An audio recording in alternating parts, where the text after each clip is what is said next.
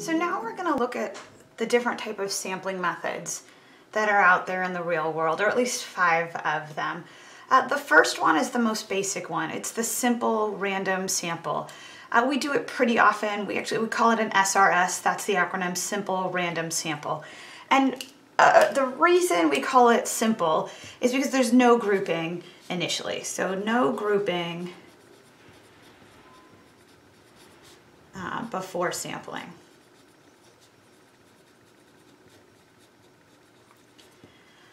All right, so a simple random sample of size n is a sample that is selected from a population in a way that ensures every possible sample of the desired size has the same chance of being selected. All right, so that's the formal definition.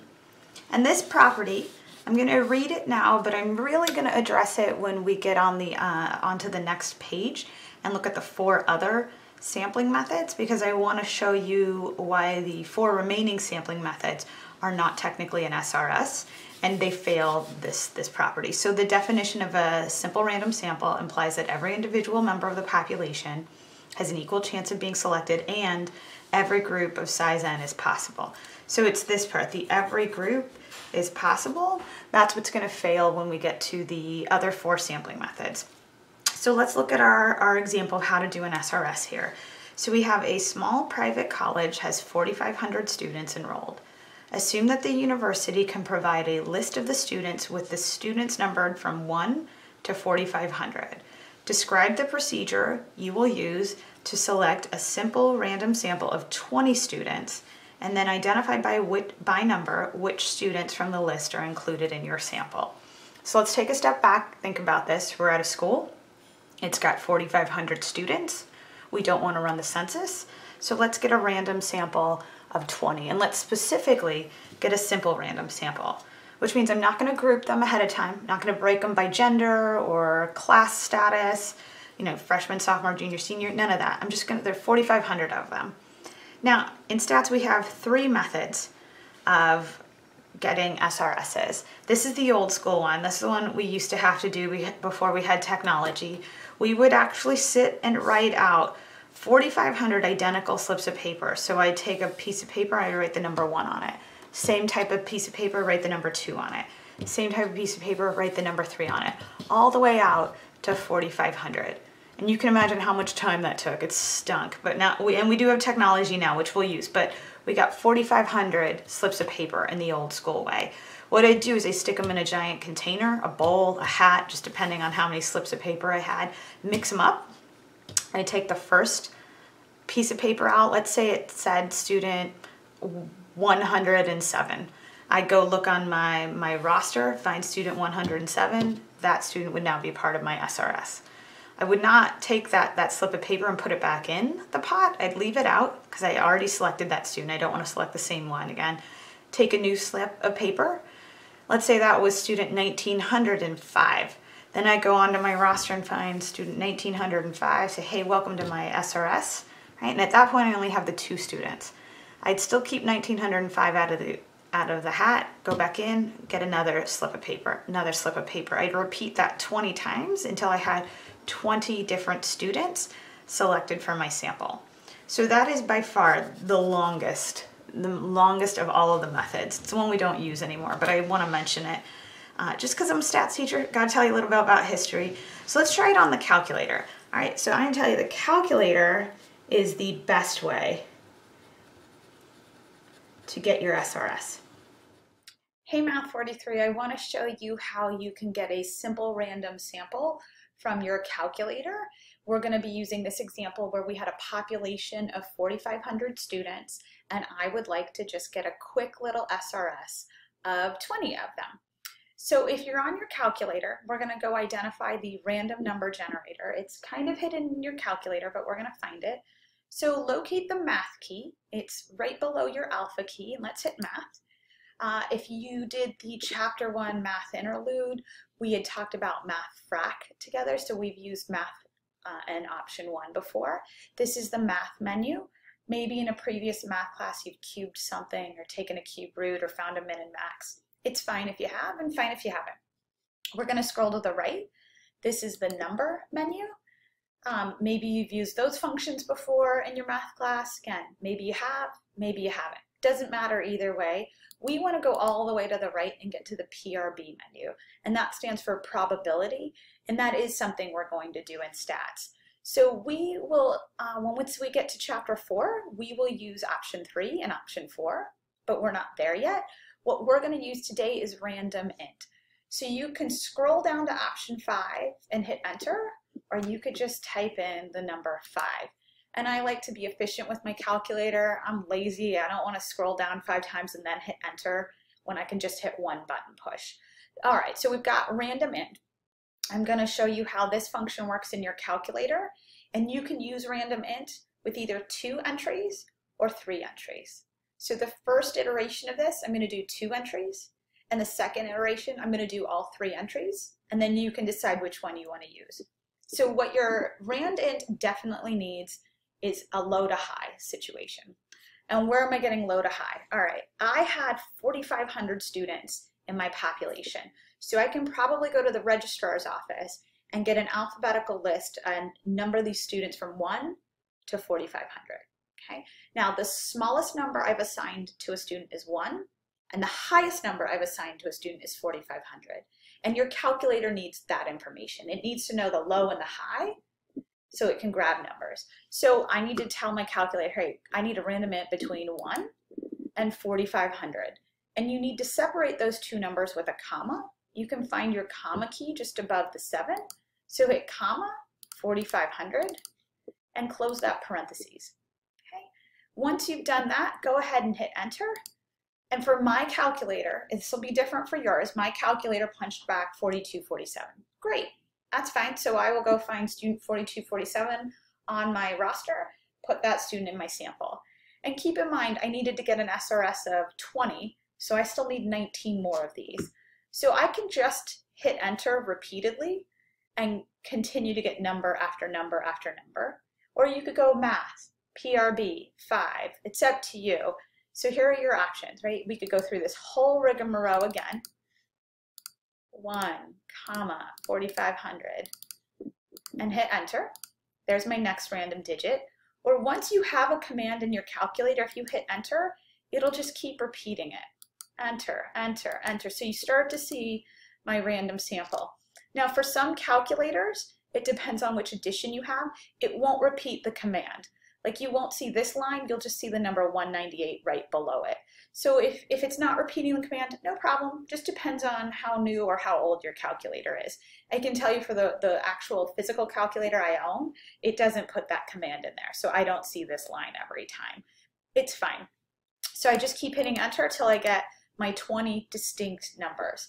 And this is all fine and good. You know, I'd have to write each number down one at a time. Not too terrible. But let me show you a different option. I'm going to clear this out, okay? I'm going to clear this out, and I'm going to restart this. But instead of putting 2 numbers in this time, I'm going to put 3. So here we go. I'm going to go math. Now I'm going to get super lazy. I'm just going to hit the left arrow key to go to the PRB drop-down menu. Option 5, 1, comma, 4,500. And now we're going to add this third number. So I'm going to hit the comma key again. And what your calculator can do is it can produce multiple random numbers at once. And ultimately, I would like 20 of these. So if I add that third number into that string, what my calculator is going to do is get me 20 random digits between 1 and 4,500. So now when I hit enter, it'll punch them all back, and it's a little bit tricky to see because it's written horizontally.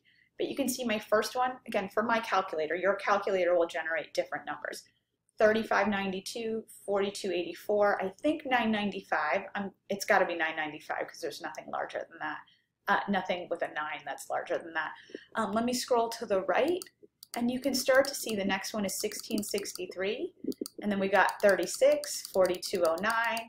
And as I go through this, I'd have to check to make sure there weren't repeats. If there is a repeat, if that happens, just run the calculator command again until you get 20 distinct numbers. All right, so for me, this is all fine and good. I personally don't like the horizontal view. It doesn't work for my brain as well. I like it if I could see them all at once. So I want to show you a different option. So let me clear this out, okay? and I'm going to rerun this command. So let's just review it, right? Hit Map. I go to the PRB drop-down menu, option 5, lowest number assigned, comma, highest number assigned, comma, number of digits that I want from the low and the high. All right, so what you're allowed to do in these calculators is they have a little bit of memory. And this STO, this key that's right above your on key, that stands for store. So you can store information into different places. And I'm going to show you how, in this example, we're going to store some information into a list. So don't punch this on your calculator, but I want to show you where this is going to wind up. So I am going to store this. If you look right now, L1 is blank. I'm going to store these 20 digits into L1, okay? So if I go back to my home screen, let me scoot to the right of this command. There we go. All right, I'm going to hit the STO button. When I do, a little arrow is going to show up on my graphing calculator. So you see it. And then I'm going to store it into L1, which we do with second, and then the number 1. So I'm storing those 20 digits into L1. I'm going to hit enter. And then you get that same interface where you could scroll horizontally to see your 20 numbers. But go back into your list. Let's hit stat and enter. And you see that they're there vertically and I'm not scrolling as much. So again, for me, this works better. I can actually see all of these. I can go to the top and just scroll up. I find that visual better for my brain. If that doesn't work as well for you, stick with the horizontal one. No harm, no foul. But there you go. There's a look as to how you can get a random number or multiple random numbers from your calculator. All right, thanks guys. Bye.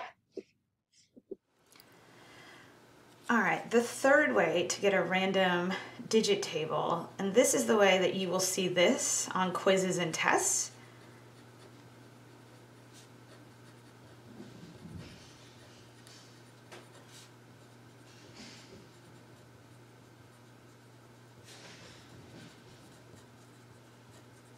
And the reason you'll see this method, because you might say, well, why aren't we using the best method on our test? It's because when you use the calculator, everybody gets different answers. But when I put you on the random digit table, everybody will get the exact same answers. So we'll all get the same numbers here, where you might not, or actually it's very unlikely we get the same numbers here. So let me show you how to start using a random digit table. You can find that random digit table over on Canvas. I just have this one, so we'll take a look at it in a moment. So how this is gonna work is, we've got 4,500 students. So look at your sample size, or excuse me, your population size when you start to use this random digit table. And look at the highest number in there. So this is gonna be how we're gonna do method 3. So for the highest number in there, all right, my largest number is 4,500. And if you count, 4,500 needs 1, 2, 3, 4 digits to make that number.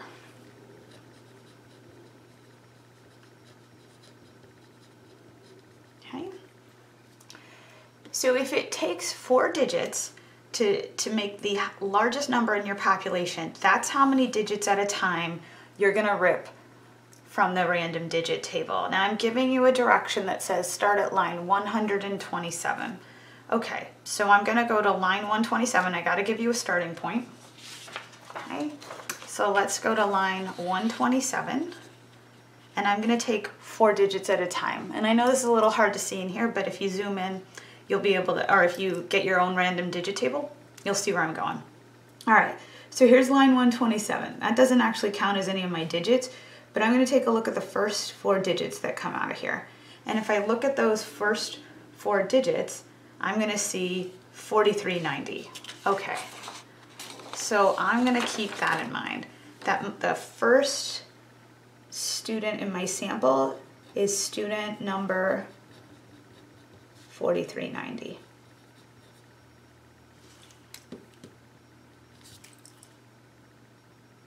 Okay, so 1 student down, 19 to go. All right. Now I'm gonna take this leftover 9 and combine it with the next 3 digits because I'm taking 4 at a time. So if you look, my next 3 digits are 9994. There is no student that exists in this school with the number 9994 because there's only 4,500 of them, so this winds up being a useless grab, which is fine. It happens all the time. If I take the next four numbers, I'm looking at 7725. All right, that is also not a student that exists. But if I look at the next four, I've got 3306. All right, and that's a new number. So let me take 3306, put that student in my list. So I would go find whichever student was attached to that number. All right, again, 2 down, 18 to go. All right, so we've got 4359. That is another student, and I'm just gonna do the next one because I see it 4008. So 4359 and 4008.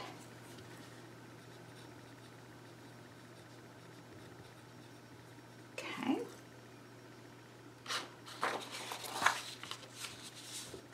All right, so 5169 doesn't exist, but 2585 exists.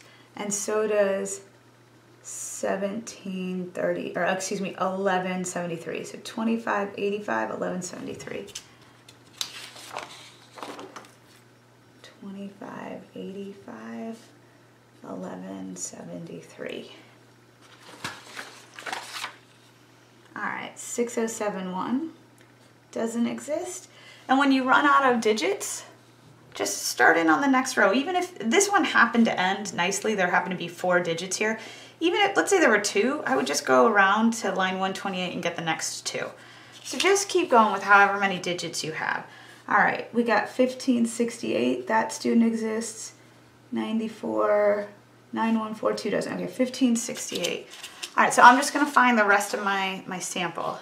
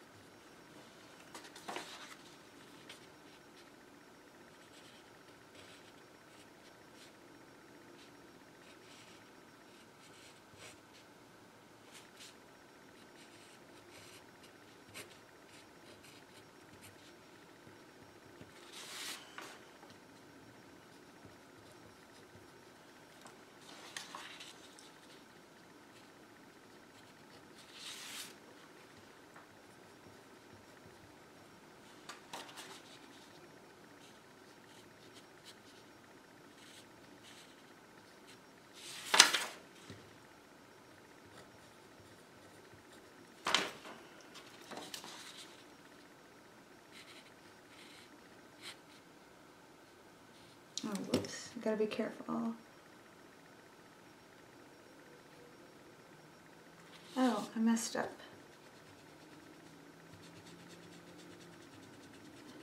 Okay.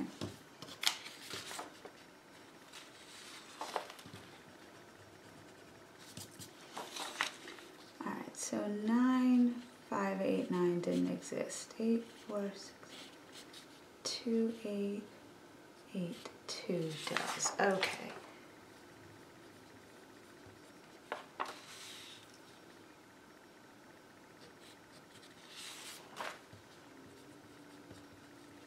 There.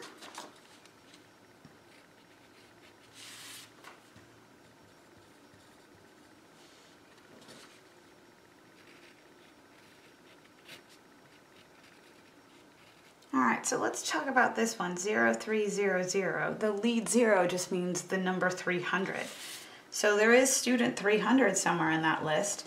And if I needed to represent that student as a 4-digit number, it would be 0300.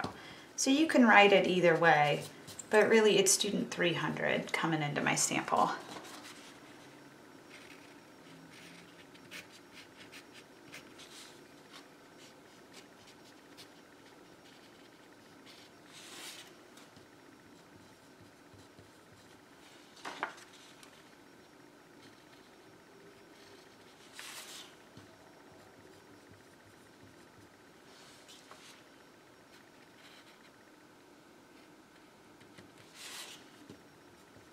Okay, we're getting down to the last one.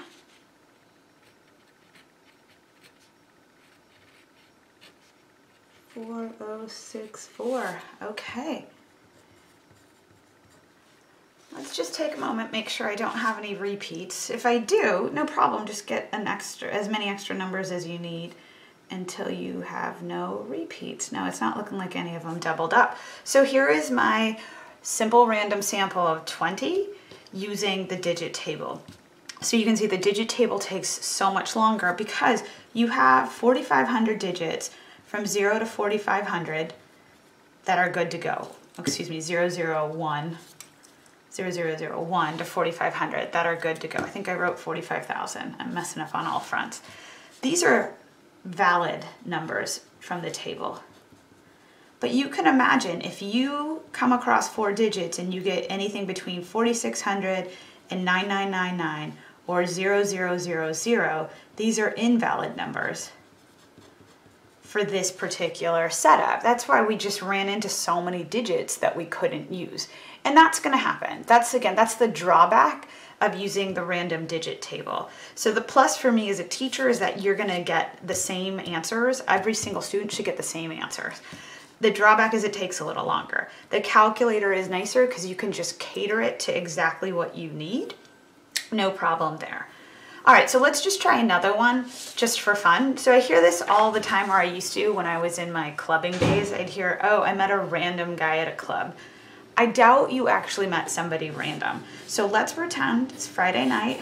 We're all going to Club Stats. Oops, I can't even spell it. Club Stats. All right. And then You're Looking Fly is about as good as I can look in my drawings. And don't forget, you have your TI-84 calculator that you're definitely bringing in with you, all right? It is just a magnet for folks you want to meet. Okay, it's a definite conversation starter. So we're going to take our calculator in here, and let's just say, for example, there are 200 folks, 200, I'll say for me, 200 dudes I want to meet, okay? I don't care which one. I really want to use the phrase, I want to meet a random guy. So the first thing I have to do is assign each guy a number between 1 and 200, okay? So I gotta assign these guys a number between 1 and 200. So I go up to the first guy, you're number 1, number 2, so on and so forth, all 200 guys. Pull out my TI-84 calculator, okay? So now if there's, let's say out of these 200, if I'm gonna play the odds, I probably need 3 phone numbers by the time I'm done, maybe to get 1 date. So I wanna get an SRS of 3 dudes. Here we go. So I'm gonna hit my math key. I'm gonna go over to PRB. I want option 5, we want a random integer.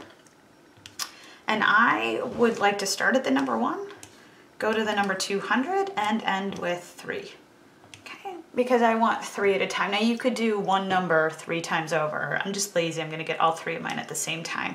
So, ooh, I get to meet dude 114. So I'll put this as with the calculator.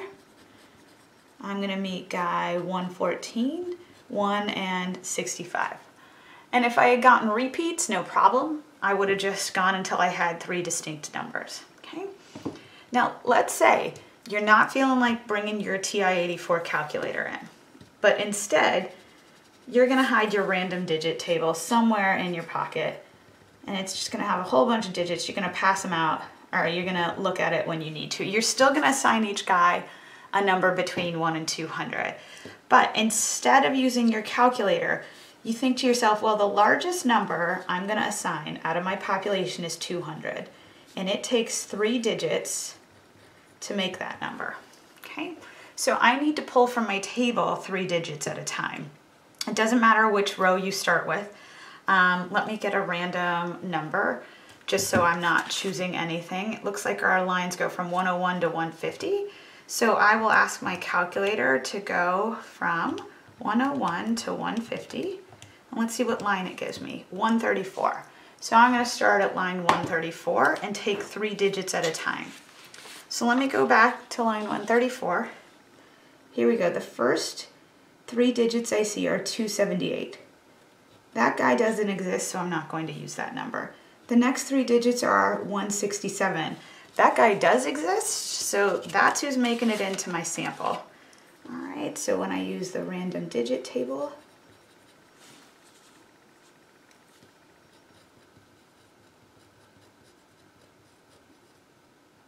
guy 164, I think it was 164, let me double check. Yeah, nope, 167, excuse me. It was line 134. Okay, so I gotta go back out because I need two more guys. So here we go. All right, so as I go along here, the next three numbers I see are 841, that guy doesn't exist. 618, that guy doesn't exist. 329, doesn't exist. 213, doesn't exist. 373, doesn't exist. Doesn't exist. Doesn't exist. Doesn't exist. Aha, 043. That guy exists. So that's guy number 43. Okay, I still need one more, so I'm going to go back out. Oh, I'm lucky. Here's the next one, 126. That guy exists. So we got 126. That is the last number I'm going to need. So you can see if I wanted to repeat this process, going clubbing and really meeting a random person, so I could walk in on Monday and be like, Mr. Bray, I met a random guy or a random chick, whatever you're into. You'd be able to actually do it. You either need your random digit table, your TI-84 calculator, but the tough part is you got to assign those numbers before you even get started, and that can take a little while. So I got these three guys I can meet, these three guys I can meet, whatever way I want to do it.